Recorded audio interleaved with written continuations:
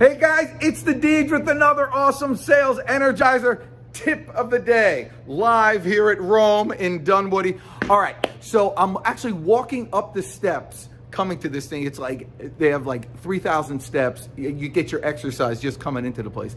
And as I'm there, and all of a sudden I stepped on one thing and all of a sudden, a little bird, like there was a bird sitting there and I startled the bird.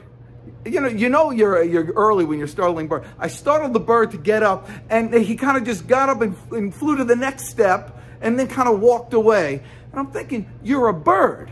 You got wings. I mean, you're supposed to be flying. That's what a bird does. And you are a salesman. And by definition, or a saleswoman, let's say salesperson. You're a salesperson.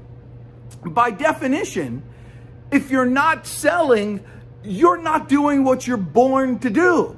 I mean, most of the time, the reason why you're not making as many sales as you ought to make or that you want to make is simply because you're not making as many offers as you should make. The people that earn the most and succeed the most are those who just try the most, those who just use their wings, use their skills that they have mastered over the years. So if you just use what you got, forget about learning anything new. You got enough. Use what you have right now to its potential, and you don't got to worry about learning new stuff. You do that, and you're going to make this your best day ever. You're the best. I'm the Deej.